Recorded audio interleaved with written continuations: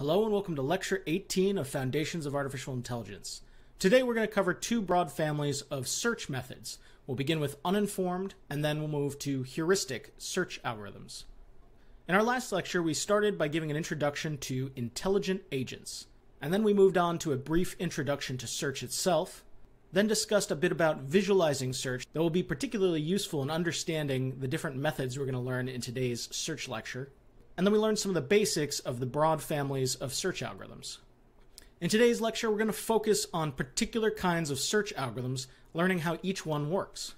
We'll begin by examining a variety of uninformed search methods, including breadth-first search, depth-first search, iterative deepening search, bidirectional search, and uniform cost search. Then we'll move on to heuristic search methods, giving particular focus to two kinds of best-first search methods, starting with greedy search, and then moving on to the A-star algorithm. So recall from our last lecture that when we're dealing with uninformed search, we have no idea if one non-goal state is better than another. Further, we can only see the cost of the frontier states, or those states that we can transition to next. Uninformed search is also known as brute force search, and it generally can only be applied to smaller or tractable problems. On the other hand, heuristic search tends to be applied when we need to better prioritize our search to get a better chance of finding a solution more quickly. Heuristic search also requires an evaluation function in order to estimate how close any given node or state that we might currently be in is to the goal. As we also learn, there's a variety of different search algorithms out there, including a number of uninformed search methods that we'll cover today, a set of heuristic search methods that we'll also cover today, some local search methods that we'll cover in our next lecture, including beam search and hill climbing, and there's also search methods for constraint satisfaction, as well as this idea of adversary search. And further, some other population-based search methods that we'll learn about also in our next lecture. Also, recall from our last lecture, we learned some of the basic properties of search algorithms. Different search algorithms can be complete, optimal, have different time complexities, space complexities. Further, if this is a search trees have different breadths and depths. And we can use the breadth and depth of a tree to calculate how many nodes are in the entire tree. In this search tree, we always start our search at the top of the tree and work our way down using some strategy. In these illustrations that we'll see in the lecture, these red circles correspond to possible solutions, or they both might be reasonable solutions that we want to find. So today, in discussing search algorithms, we're going to start with two of the simplest search techniques: breadth-first search, or BFS, and depth-first search, or DFS. Ultimately, these two search methods differ in how a tree, or a search tree, is traversed. However, all nodes in either tree using either approach will eventually be explored. Both methods rely on creating a list of nodes that have been found but have yet to be further explored or examined specifically. In other words, their successors haven't been examined yet. Here, this list is known as the agenda. So now let's focus on our first uninformed search approach, breadth-first search. And here we have a cartoon sort of illustrating how this is going to work conceptually. Breadth-first search always examines the shallowest node first. If we picture our search tree in this way, where we have our starting state at the center and our goal somewhere out here on the edge of the tree, in this case here, breadth-first search always examines one step away from the initial state first. And then, after that's done, it moves to 2 steps away from the initial search state, and so on. So the simple idea here is that we always search the things that are closest to our starting point first, or shallowest, in the search tree. Here's a search graph we saw in our last lecture, and we can see the same search graph represented as a search tree below. We can see here in the tree how the search path is arranged, first looking at the starting point, and then moving on to the next level in the tree, then the third, then the fourth, and so on. By convention, we're always going to go left to right as we search through a tree. So in breadth-first search, we'll start with S, and then we'll go D, E, P, and search those after S. Afterwards, we'll go through and search B, C, E, H, R, and Q. So again, the takeaway is that at each level in the tree, or as we move one step away from the starting point, we're going to search breadth first as we go across each level, subsequently moving down the tree. Here we see a specific example of breadth-first search laid out using this other search tree pictured here. Here we have our starting state, and we have the rest of the search tree below.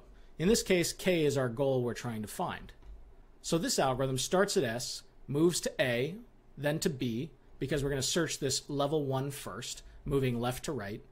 Then we're going to move to level 2. From B, we'll move to C, then D, then G, then H.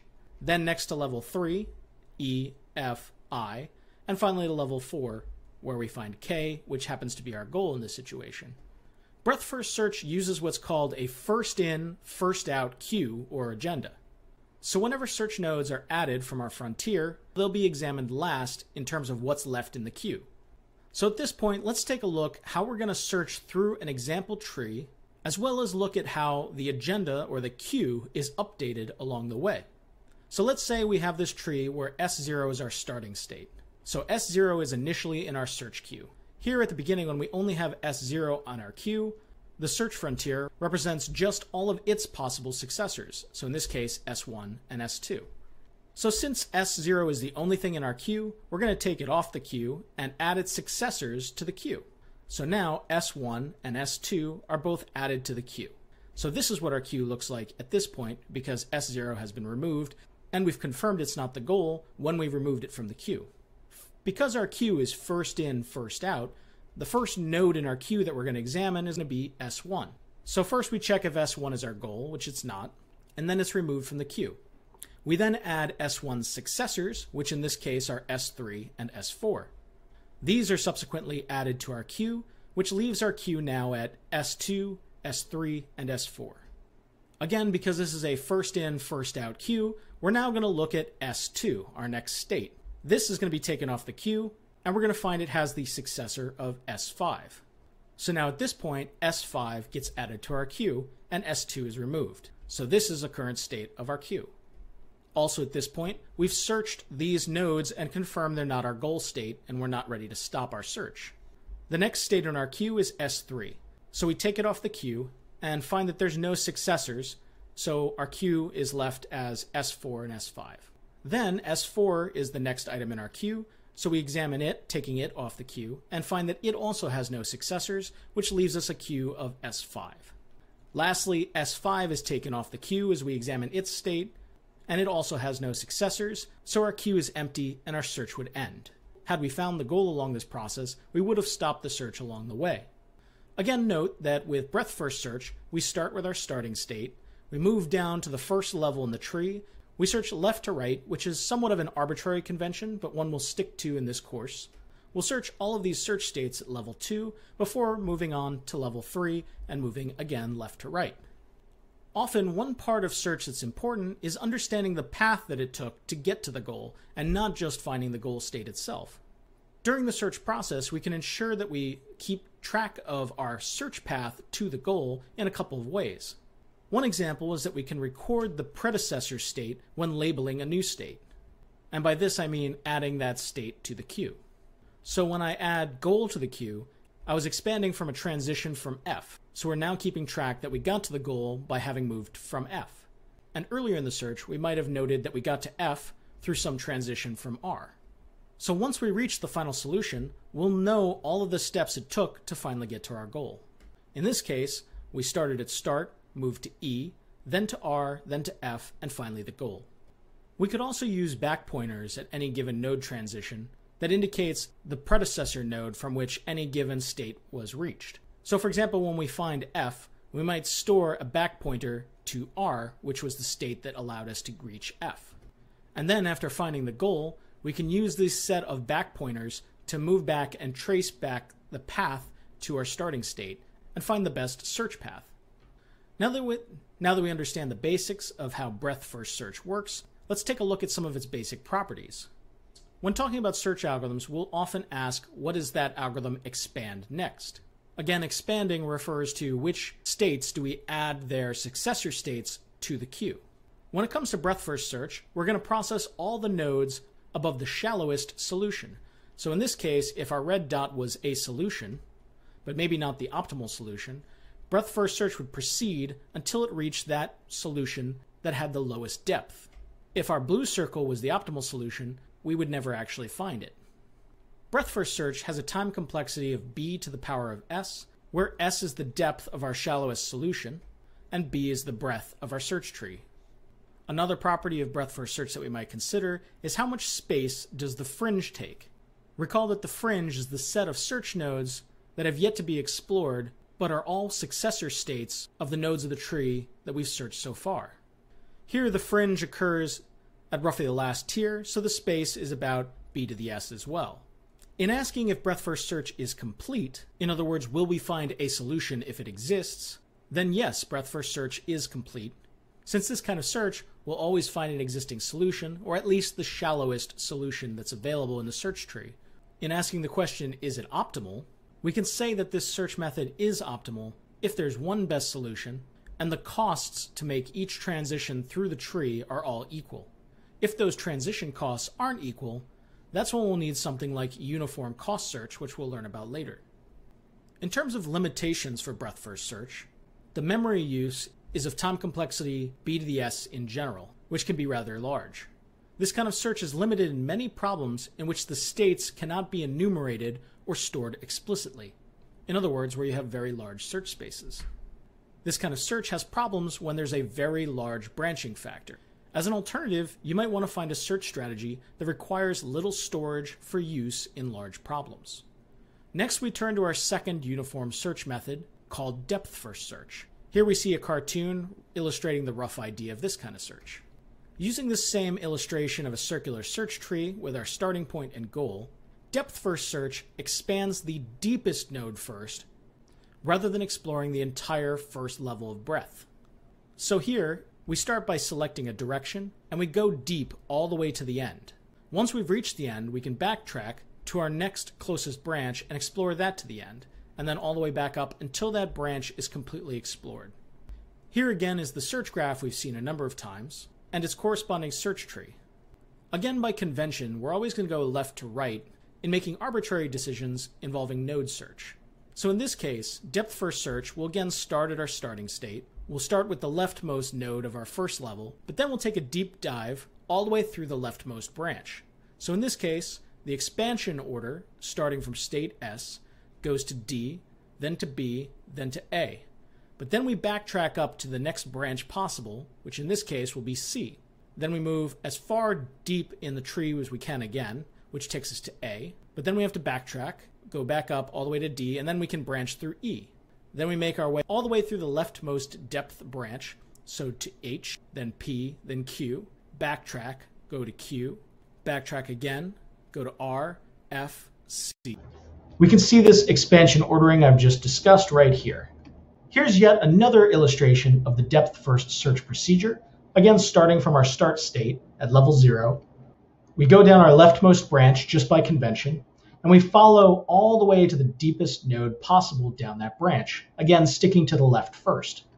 When we reach the bottom, we backtrack until we find a branch, and then we go deep again. So in this case, we start at S, move to A, B, D, backtrack to B, and explore E as our next expanded node. Backtrack again as needed all the way up to A, then we go down to C, and then deep all the way to G. If this wasn't the goal state, we would have backtracked all the way back up to our next possible branch, which would have taken us down this route. Depth-first search uses a first-in, last-out queue, or FILO. So in this case, the first thing added to the queue is also the very first thing we're going to expand. This allows us to go deep rather than broad across branches of the tree. Let's take a look at the depth-first search, again looking at how the queue gets updated along the way. We'll use a similar example to the one we saw in breadth-first search. Again, we start at S0 as our starting state, and so S0 is originally on our queue. As it's the only thing on the queue, it gets taken off first, and we find it has its successors S1 and S5. Both are added to the queue. S1 was the first thing added to the list, so it's the first thing removed from the queue. And we find it has successors S2 and S4, which are also added to the queue, as we see here. Since S2 was most recently added, S2 is now taken off the queue, and we find it has successor S3, which is now added to our search queue. Again, since S3 is the most recently added state, we now expand that node, and it's taken off the queue with no successors, leaving us a queue of S4 and S5. So the next item on our queue to be expanded is S4. This is in line with backtracking up the tree until we find another branch and going down to S4. So at this point, S4 is taken off the queue, and we're left just with S5. Now S5 is taken off the queue as it's the only thing on the list, which has a successor of S6. Lastly, S6 is taken off the queue, and we have nothing more in our queue, so our search ends. Again, if we had found the goal at any point along the way, we would have stopped the search. Now let's look at some of the depth-first search algorithm properties. First, what nodes does depth-first search expand? We've already mentioned they expand some left prefix of the tree. Regarding time complexity, if we assume the depth of the tree is finite, it'll take b to the power of m time complexity to complete this search. We can roughly see the search process first going deep in the leftmost branches and then slowly moving to the right as we go from top to bottom of the tree. In terms of how much space the fringe takes up, or in other words, this is a reflection of how much memory is required to conduct the search, here the fringe only requires a search complexity of b times m. This is because depth-first search only has siblings on the path to the root. In asking if depth-first search is complete, it's possible that any branch all the way down to the bottom of the tree could end up being infinite, as we've seen in some earlier examples of how search graphs being converted to search trees can end up giving us some infinite tree branches. So depth-first search is only complete if either there are no infinite tree depth branches, or if we prevent infinite search cycles in our search procedure. Regarding whether this kind of search is optimal, the answer is no. This kind of search will only find the leftmost solution, regardless of the depth or the cost. So for example, here we have two possible solutions, and if we assume it's always better to find a shallower solution, depth-first search will actually first find the leftmost search, regardless of the fact that it's actually deeper in, and possibly costs more to get to it. Some other points on depth-first search: the only way depth-first search is better than breadth-first search is regarding the memory space that's required to conduct the search. So at times it can be better for larger scale problems. However, the main issue that occurs with depth-first search is if the depth is infinite down any of the branches. In this case, you can imagine the search getting lost down some infinite path and never getting to explore the whole tree. Because of this, depth-first search is not really great on its own. However, there are two very useful modifications to depth-first search that can help address some of these issues. The first is depth-limited depth-first search, also known as DLS, and we'll talk about this on the next slide. Depth-limited depth-first search is just like depth-first search, but it's run only to a specific depth and then stops at that branch. But it's only allowed to search to some finite user-specified depth. This approach requires something called path checking. Another strategy to expand depth-first search is called iterative deepening depth-first search, or IDS. We'll cover this in the next section. So first, we'll talk briefly about depth-limited search. In this case, we have a search tree, and we've specified as a user that we only want to search to level 2 in a depth-limited search. In this case, we conduct a normal depth-first search as if the tree only includes the nodes up to level 2, and these nodes at level 3 don't even exist. So in this case, we start with our starting node, move down the leftmost branch as deep as we can, then backtrack up to our next node, going deep, and then we do this again, in this case moving to B, then finally I, then to J. In this situation, if our goal had been here at G, we never would have found the solution. We've talked about these search algorithms operating on trees, but let's take a moment to think about their application to graphs or search graphs. If we apply these search algorithms to graphs rather than trees, at best, they will be less efficient. In other words, they might have to redo work that's already done. And at worst, they could get caught in an infinite loop. To avoid infinite loops, we can avoid adding any node to the agenda if it's already appeared. This could be easy to conduct programmatically if the agenda included not just the nodes that we could add next, but the entire paths to those nodes. This is something we would have already done if we were using the recovering the path approach that we described in an earlier slide.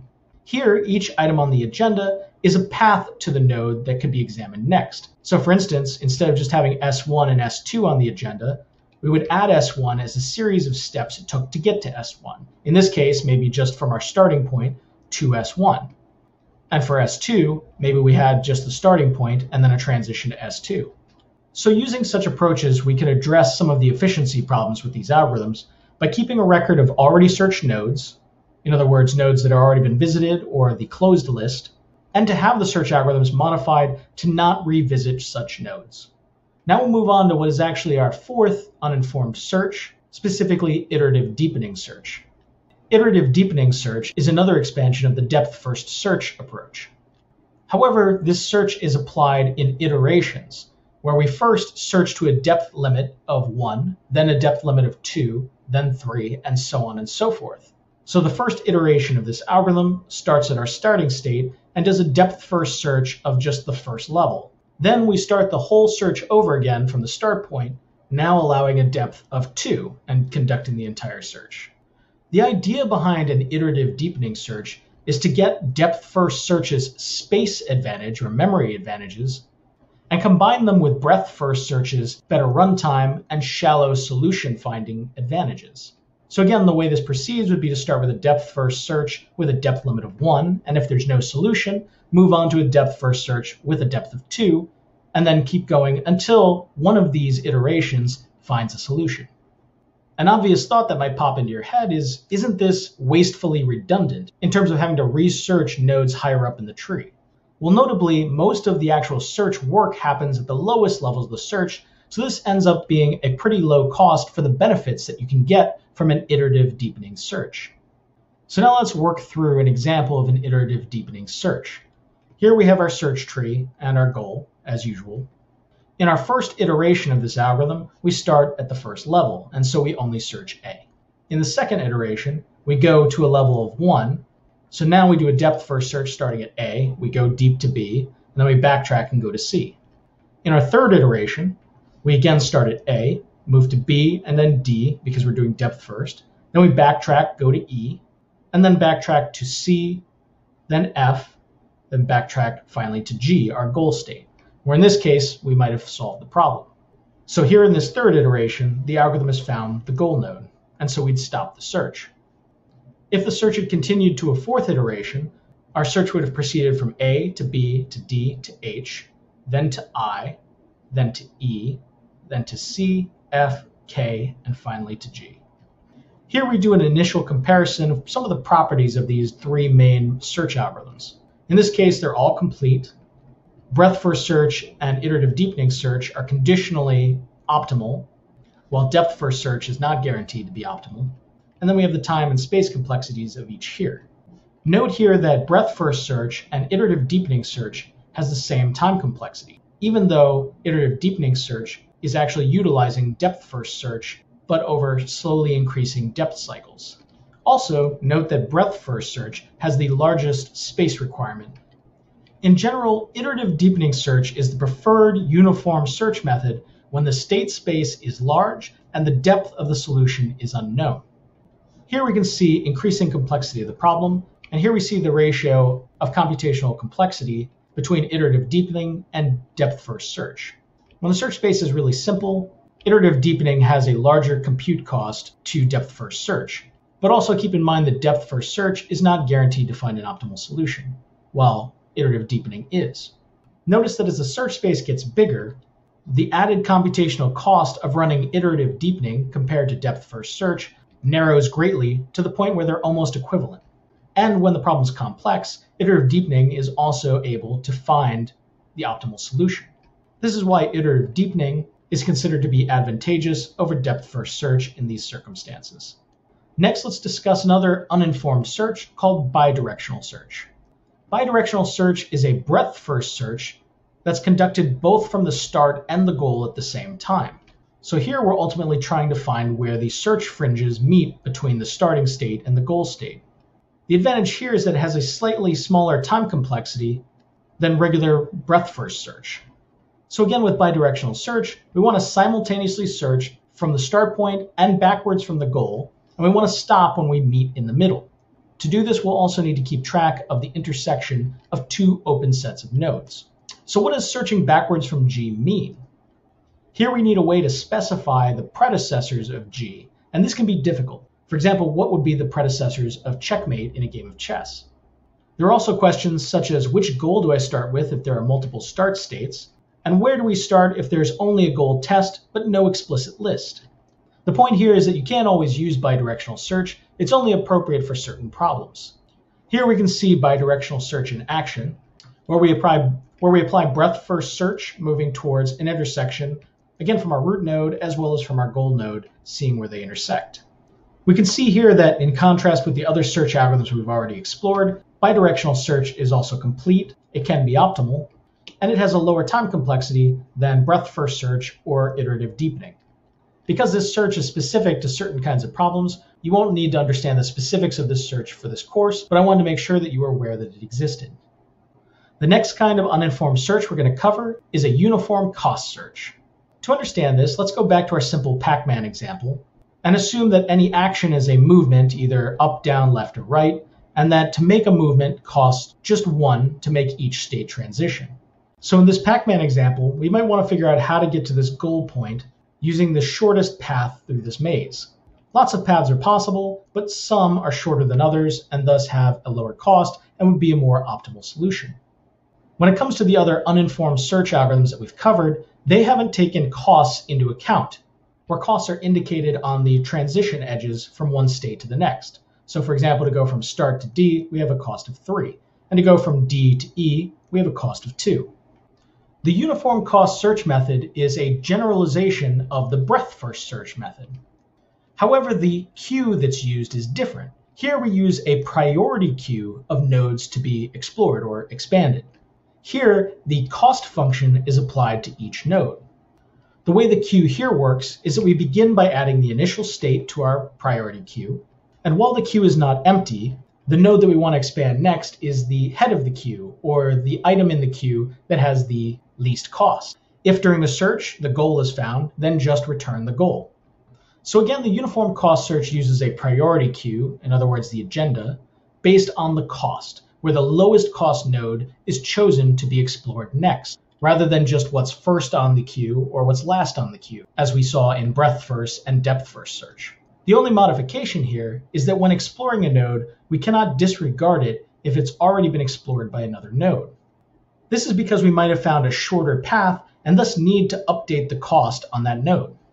A little bit more on a priority queue. A priority queue is a data structure in which you can insert and retrieve key value pairs with the following operations. You can either push a value into the queue, or you can remove it and return that value from the queue. This way you can insert new items at specific locations within the queue based on their cost function. Unlike a regular queue, insertions aren't constant in time and usually have this kind of time complexity. We'll need priority queues for any kind of cost-sensitive search methods in general. When it comes to a uniform cost search, it's important to note that we're going to sum the costs along the entire path up to a specific node, and then we'll always expand the cheapest node first. Here we have a search graph with costs along the different edges, and we have the corresponding search tree here. These contoured colored segments indicate different groupings of nodes that cost a different amount to get to. When I say that we sum the cost along each path, let me give an example. Let's say we're starting at our start point and we want to decide whether we want to first transition to D, to E, or to P. Our transition to P has a cost of 1, our transition to D has a cost of 3, and our transition to E has a cost of 9. So in this case, our priority queue would say that we want to expand P first because it has the lowest cost to get to. At this point, node Q would be added to our search agenda. Then we want to ask which of these nodes on the queue do we want to expand next. At this point, our options are still D, E, but now also Q. We'll now calculate the cost to get each of these nodes as the sum of costs along the path. To get to D, it only still takes 3. To get to E, it only still takes 9. But to get to Q now takes 1 plus 15. So at this point, the next node we'd want to expand would be D because it only costs 3 to get there rather than 9 or 16. Here's an illustration of the uniform cost search in action. In this case, we'd start at S and we'd have our first options of A or B. Because A is cheaper to get to, A would be expanded first, at which point C and D would be added to our queue. The cost of getting to C would be a total of 4, 1 plus 3. The cost of getting to B is also 4. And our cost of getting to D would be 1 plus 2, which is 3, meaning that D would be the next node for us to expand. Notably, as soon as we expand a node that leads to the goal, our search stops here.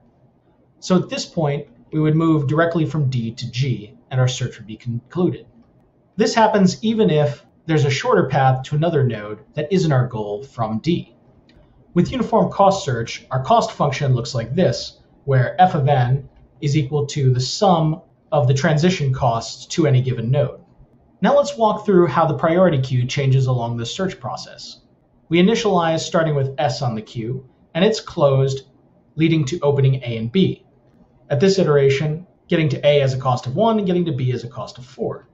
So we decide to close A, and at this point, C and D get added to our queue. Getting to C has a cost of 1 plus 3 equals 4, and getting to D has a cost of 1 plus 2, which equals 3.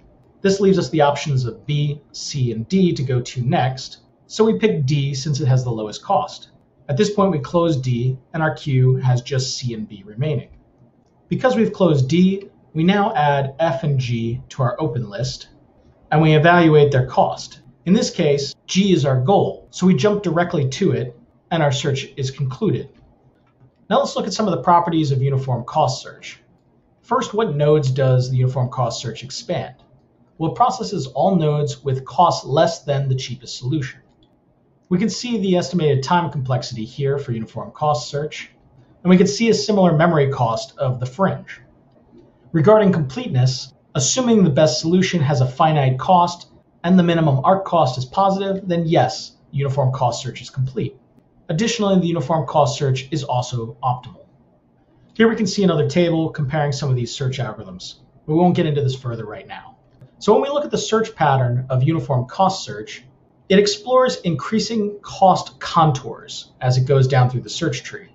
We've seen that uniform cost search is both complete and optimal, but the bad is that it explores in every direction of the tree, and there's no information about where the goal's location might be. All we have to go on in this situation are cost transitions from one state to the next. There's no other guiding light to help us better navigate through the search space. We'll see why this is important when we get to our heuristic search in the next sections. So at this point, we have a table illustrating some of the main properties of the search algorithms we've covered so far: breadth-first search, uniform cost search, depth-first search, depth-limited search, iterative deepening, or DLS, and bidirectional search. In general, we'd want to use iterative deepening algorithms that are both complete and optimal when there's uniform cost transitions from one state to the next. And if there are different cost transitions, then we want to use uniform cost search, which is also complete and optimal. Next, we're going to give an introduction to heuristic search methods. Heuristic search methods rely on a heuristic function. The idea behind heuristic search is to find a more promising path through the search tree. It takes the current state of the search agent as its input and produces an estimation of how close it is from the goal. The heuristic method, however, might not always give the best solution, but it is guaranteed to find a good solution in a reasonable amount of time. Any domain knowledge used in the search to estimate distance from goal is encoded in the heuristic function given as a function of h. In general, a positive value for this heuristic function is found for all nodes in the search space. When h equals 0, it implies that n is at the goal node, and a heuristic function value of infinity applies that n is in a dead end that can never lead to the goal. To better understand search heuristics, let's go back to our Pac-Man example. Let's say Pac-Man is at this location in the maze, and our goal is to get to this location. In exploring search paths to the goal, so far we've examined methods that would look exhaustively at all possible paths to finding the goal, and we've looked at uniform cost search that takes into account the cost to get to the goal. However, for some problems, we have a rough idea or an estimate of how far we are from the goal, and we can use this to better guide search. So in the Pac-Man problem, if we know where the goal is from a bird's eye view, we can estimate the distance from Pac-Man to the goal using different distance metrics. For example, a Manhattan distance or Euclidean distance, where Euclidean distance is basically an as the crow flies distance calculation, and Manhattan distance would be the sum of the x and y distances to the goal. In general, a search heuristic should be easy to compute on the fly. Otherwise, the overhead of computing the heuristic could outweigh the time saved by reducing the search. What about the option of pre-computing and storing heuristics for the entire search space? Well, this can be problematic if your search space is huge, or if you have a goal that is dynamic or changing over time. We could think of heuristics as being either weak or strong methods. We use the term weak methods to refer to methods that are extremely general and not tailored to a specific situation or problem.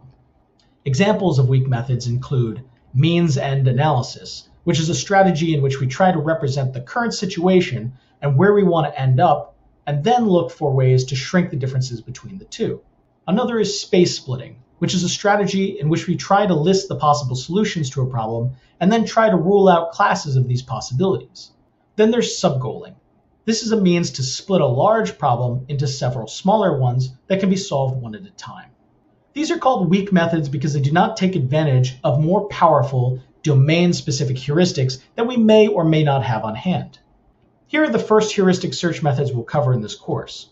Today we'll focus on two different best first search approaches, and in our next lecture we'll cover some local search methods.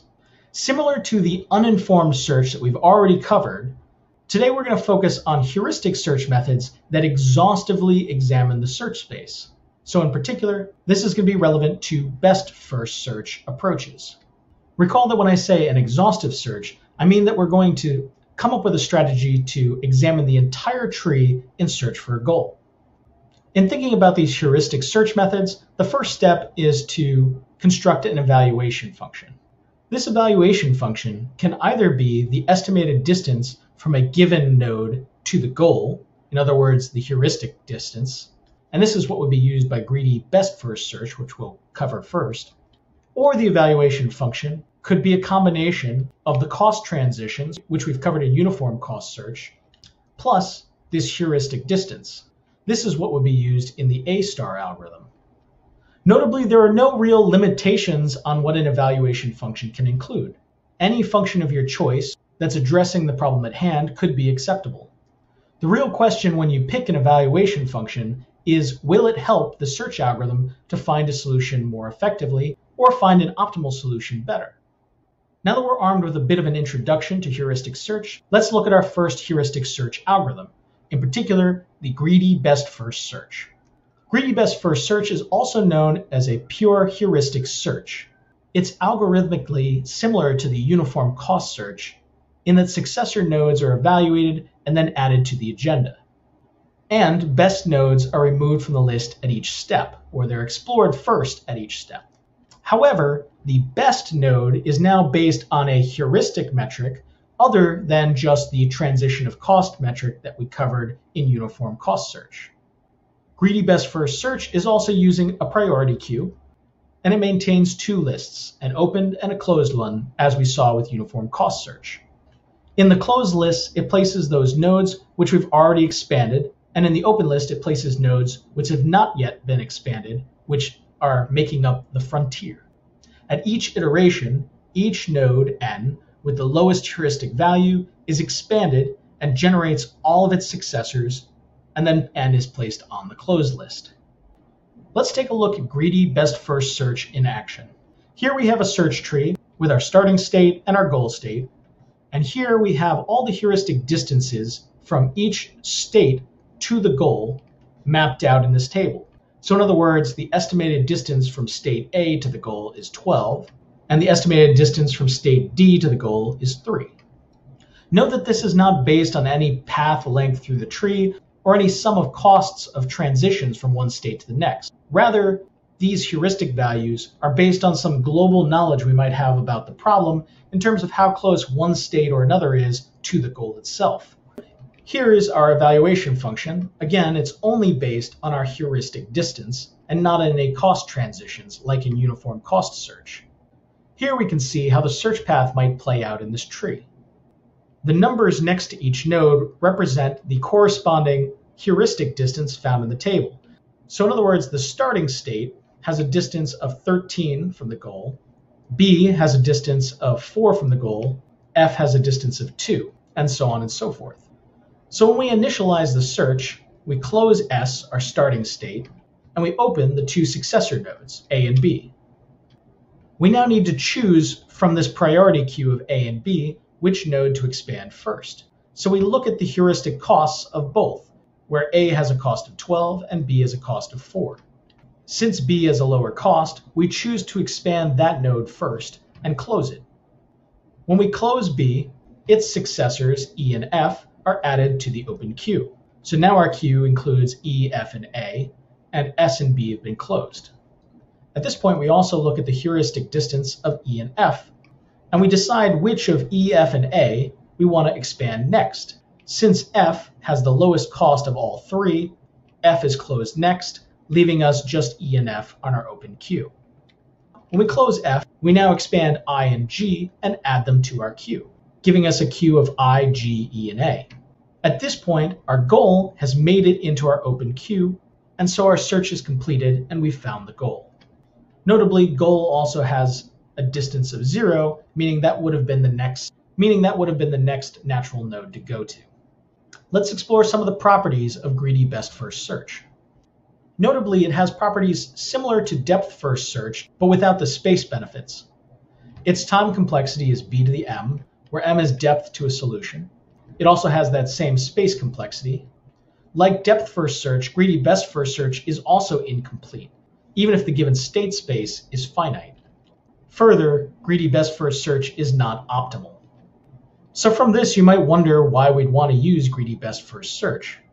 In general, the greedy best first search is only really advantageous if the evaluation function is really good at helping us get to our goal faster. Otherwise, we're just as well off using simple search methods like breadth first search and depth first search. Regarding other advantages of greedy search, we can switch between breadth first search and depth first search, potentially gaining the advantages of each.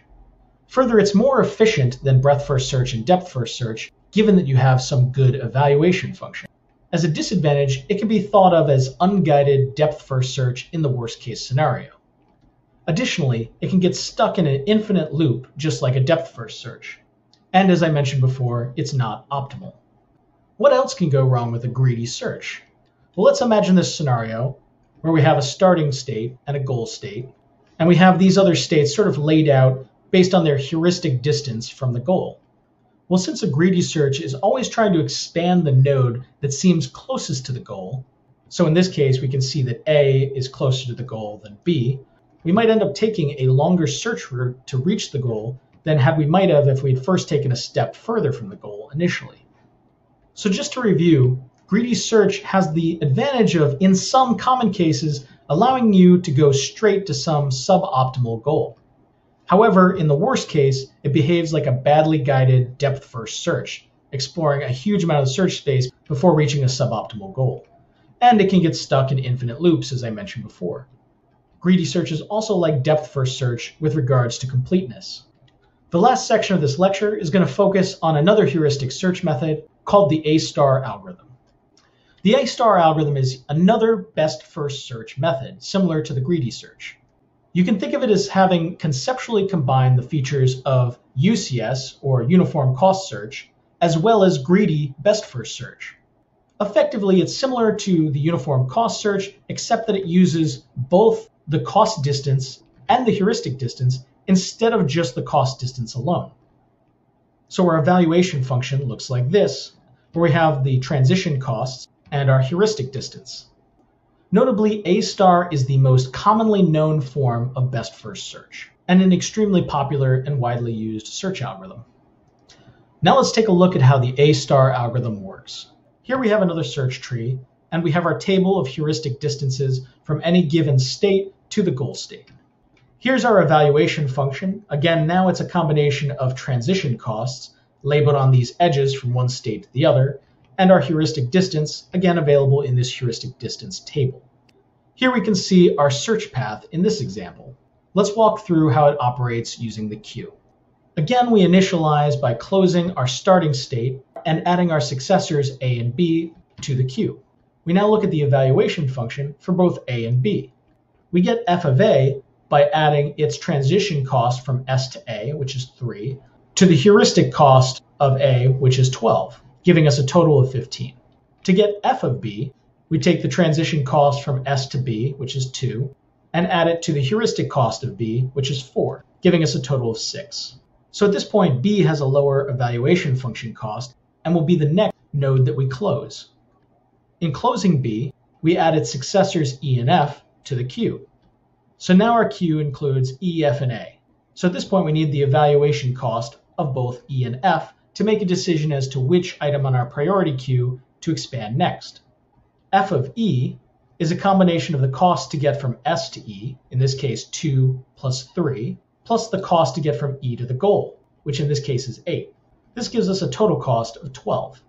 For F, we have a transition cost of 2 and then 1, and we add this to a heuristic cost of 2, which is 5. So now we have to choose from A, E, and F, where we find that F has the lowest cost, and thus F is what we close next.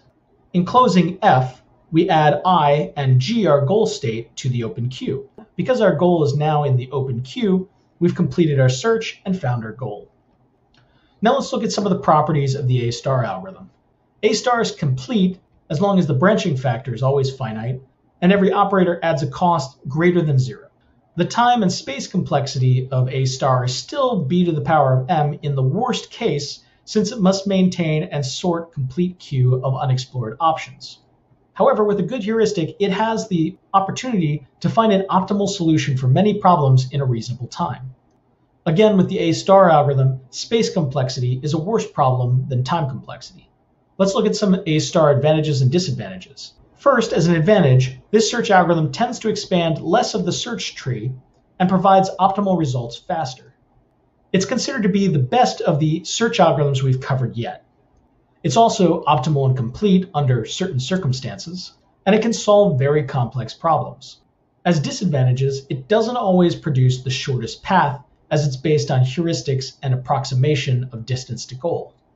It does still have some complexity issues, and its main drawback is its memory requirement. Specifically, it keeps all generated nodes in memory, so it's not practical for various large-scale problems.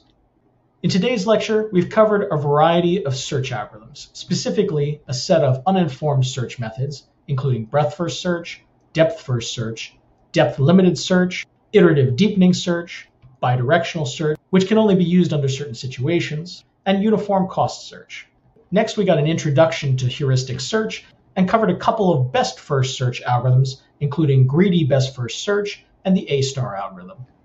Here's today's quote: "Search not a wound too deep, lest thou make a new one." Just a reminder, the final project proposal will be due soon, and remember to get started on assignment 4. Check the syllabus for the specific due dates on both. As always, thank you for your attention, and I'll see you in the next lecture.